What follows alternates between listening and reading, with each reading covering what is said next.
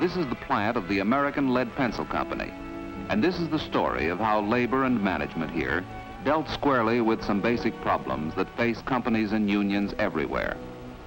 The film was made here, and all but two of the people you will see are actual workers or company officials. It was 1937, a year of national labor turmoil.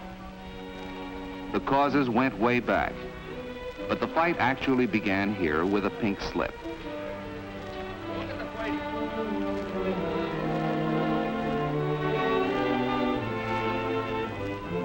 It was the last straw. As John Lombardo and his fellow workers saw it, none of them were getting a square deal.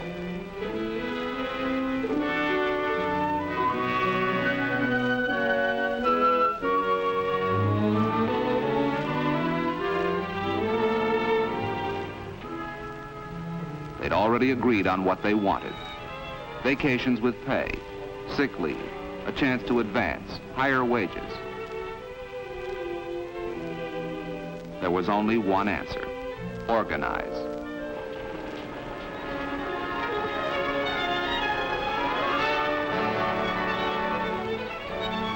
I'll see you Tuesday.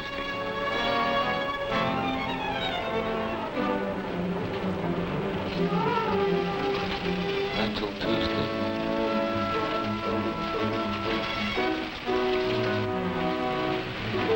Tuesday.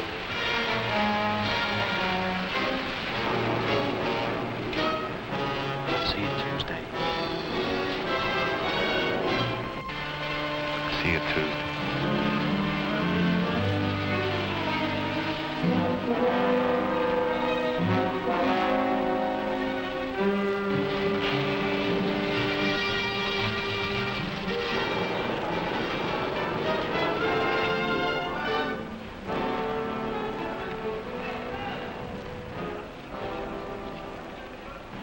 By Tuesday, in 3 days, the plant was organized.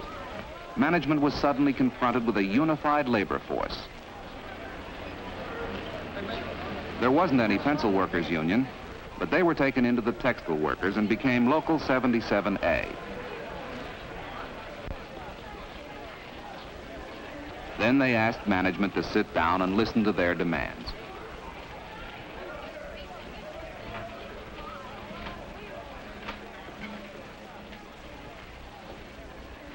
Believe me, when we walked into that conference room and saw all those brass hats looking down our throats, we were plenty scared, especially of the plant manager and Mr. Lewison, the labor relations man.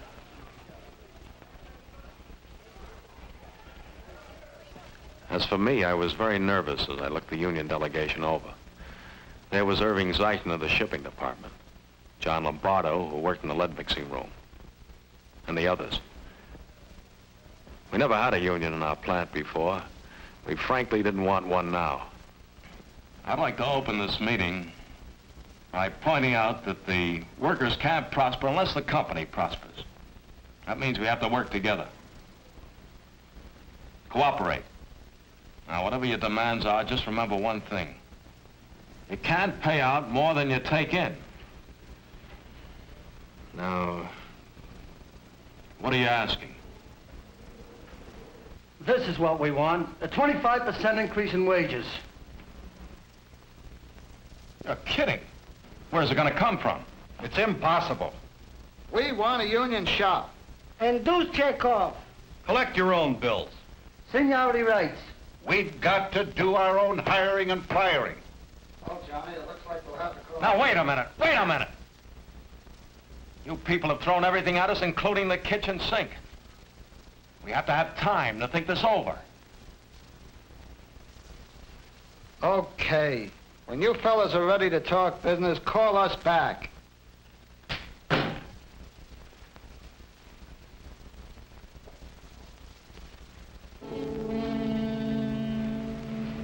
Anything new today? Nah, a whole week gone and they're still talking.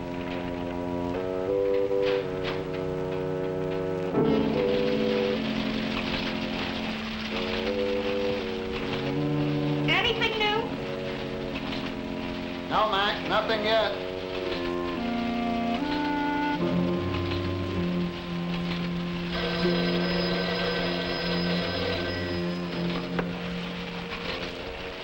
Okay, fine. Okay, Mac. I'm on my way.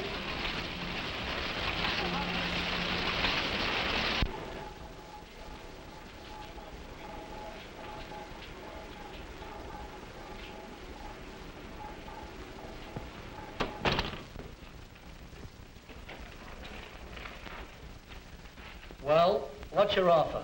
5% increase in wages. We'll take 15. 5% is all we can give. And not only that, vacations are out. We demand vacations with pay. We insist on a hiring and firing Nothing clause. doing. We can't go along. All right, all right. Understand that? Okay. We'll try to work out some compromise.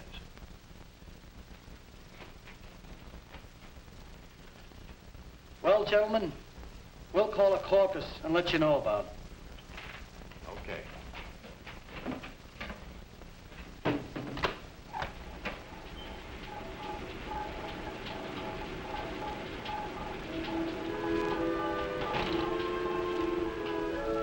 It was a long, hard fight. In the end, both sides compromised. The union got a 9% raise, union shop, check off, vacations with pay, grievance machinery, and seniority. Management got a hiring and firing clause and arbitration machinery. They hoped they would also get a more satisfied, loyal, and productive labor force. Neither side was completely happy. The union thought things should have been improved much more. Management felt they had been pushed around. They were worried about how the grievance machinery would work. And they soon found out. On September 27th,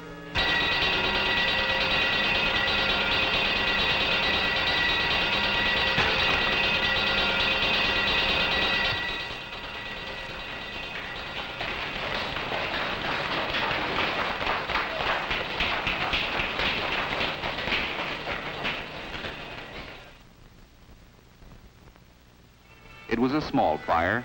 There was almost no damage. 2 hours later, it was all over.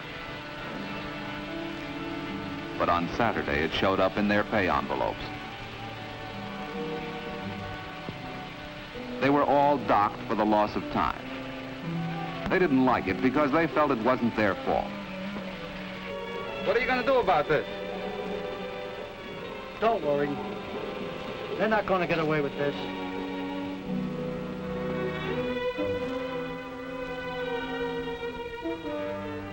They had a long and bitter argument. Management felt some people were legitimately entitled to be paid. Others had taken advantage of the situation and gone home. Finally, they arrived at a compromise method of payment. And the pattern was the same throughout the years. The union and management battled and argued over every grievance, and at least 1/3 of the grievances went to arbitration. Then, in 1940, they began to negotiate a new contract. Let's face it, fellas. The last 2 years have been pretty tough for all of us. And here you are again asking for more money. You know as well as I do, we're in no position to pay any wage or rate increase. Who are you kidding, Mr. Lewison? I don't care whether you believe it or not, Lombardo, it's true. Yeah? Where's the proof? We must have sold millions of pencils last year. Why don't you show us some proof? Okay, Lombardo, we'll give you your proof. You bring your union auditor here and we'll let him examine the company's books. All right, Mr. Lewison. We'd love to look at your books.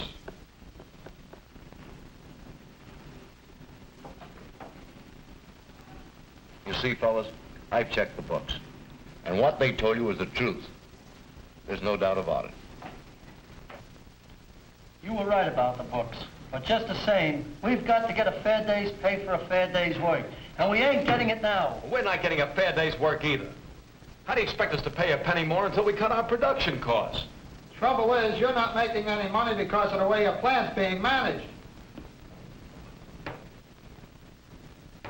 Is that so? Yeah.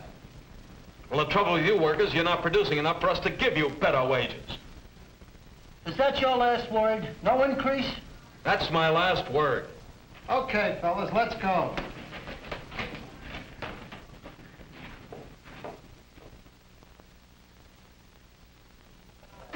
All right, folks, let's have order. You've all heard the report. Your committee recommends strike. Let's call the question. Okay, all those in favor, raise your hands. All right, put them down. Those opposed?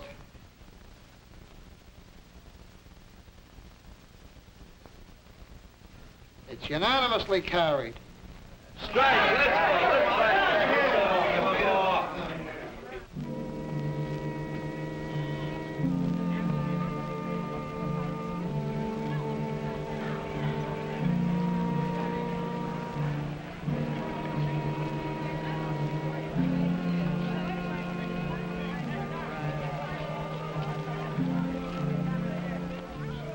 The strike lasted about 8 weeks and completely stopped production. The union committee and management conferred long hours trying to get together.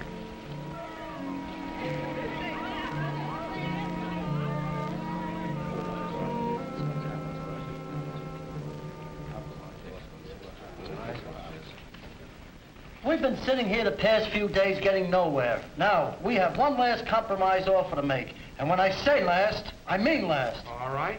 Let's hear it. Well, for Wait a instance, minute, John, let me tell them. Let's face facts. To begin with, you people say you can't give us any more money because you can't cut production costs. That's correct. All right, here's our proposition. We think we know how production costs can be cut. After all, we work in the plant, and we're closer to some of these things than you are. Just what do you mean? I mean, we'll help cut costs and improve production, providing you give us workers a share of the savings. Now, how about it? We'll talk it over. Excuse me.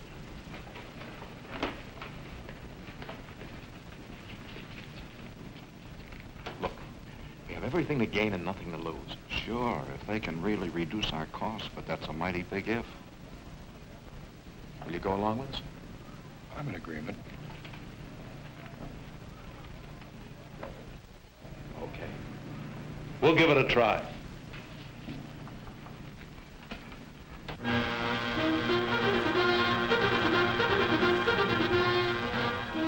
Now, everyone knows on what basis the strike was settled.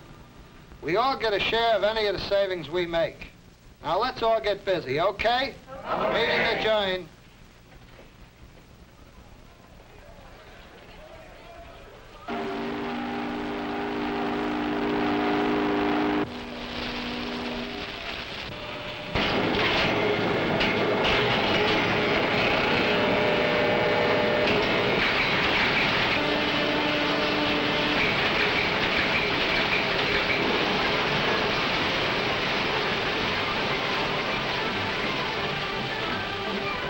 Zeichner and Lombardo were to work out suggestions that would increase production and get the workers a share of the benefits.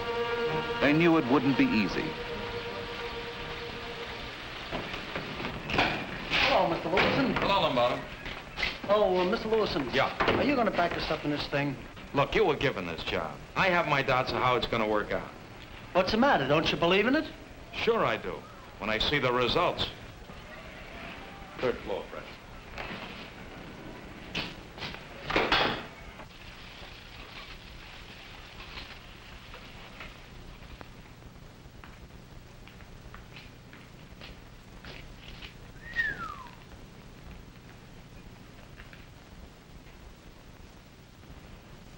Well, here they are.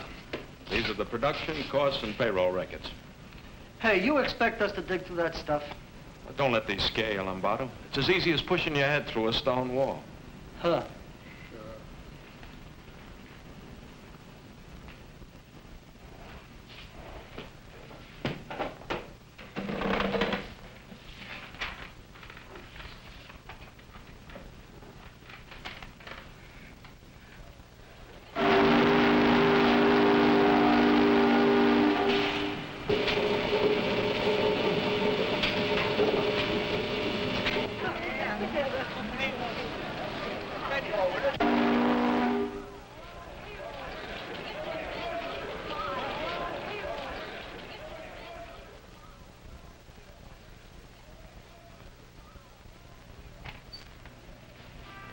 Good night. Take it easy. Don't strain yourselves.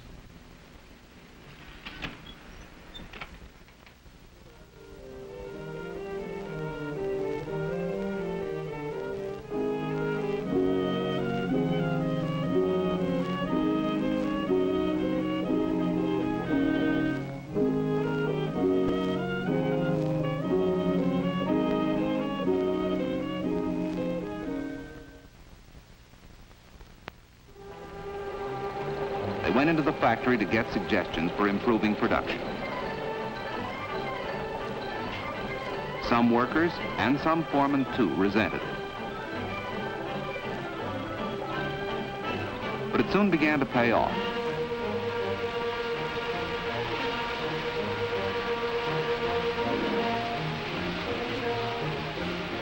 Zeichner found a girl in the packing department passing defective pencils. She said she did it to raise her output. But he pointed out that people wouldn't pay good money for bad pencils. And if they stopped buying, they'd all be out of jobs. She stopped doing it. How are things? Well, I could save hours with an E-switch. That's a good idea.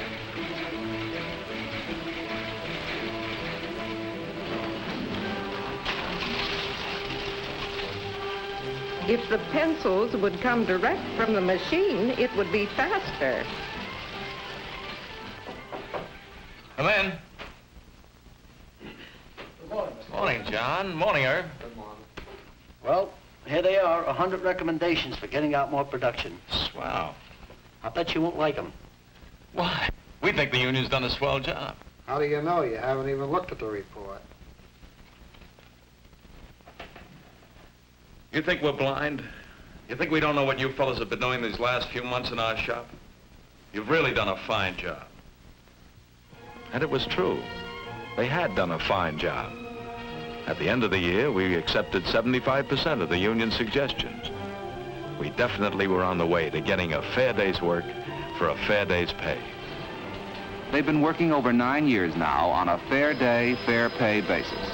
Their production's up, their wages are too. It works. Lombardo is still the union shop steward, still president of the gripe department. Every time that phone rings, he knows somebody wants to report a grievance. Here's how the grievance machinery works today. Lombardo gets the details from the committee woman and talks it over with the worker. In this case, Helen Johnson was operating a machine on piecework. There weren't enough of these pencils sold to keep one worker busy, so she couldn't earn enough.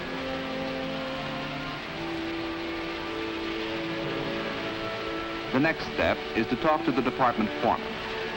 In this particular instance, the foreman was unable to do anything. Therefore, according to the contract, this grievance was taken directly to Mr. Lewis.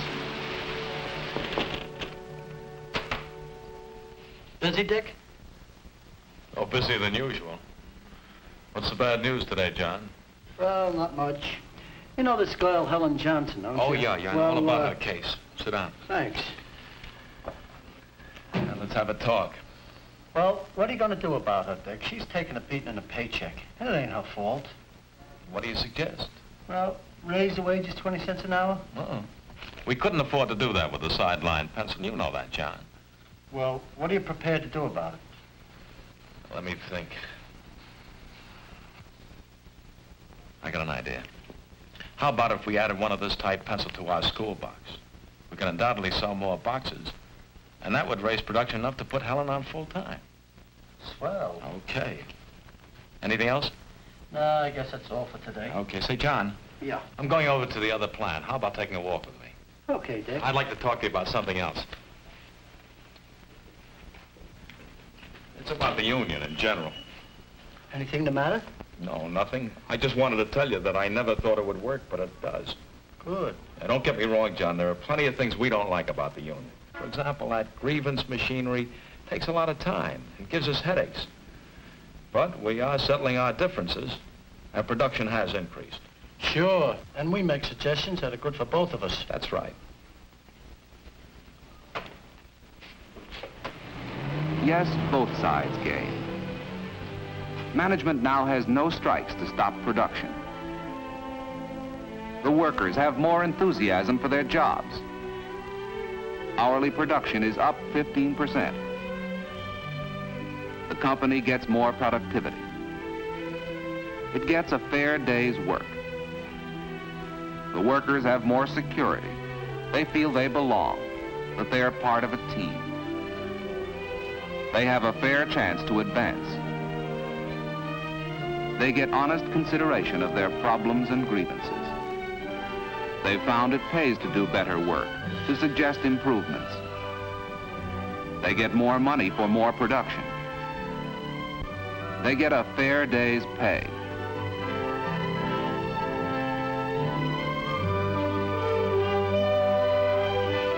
That's the way it goes, Dick. We give a little, we take a little, we compromise and we cooperate. Exactly. There's no doubt about it. We're both profiting by working together. Right, John? Right.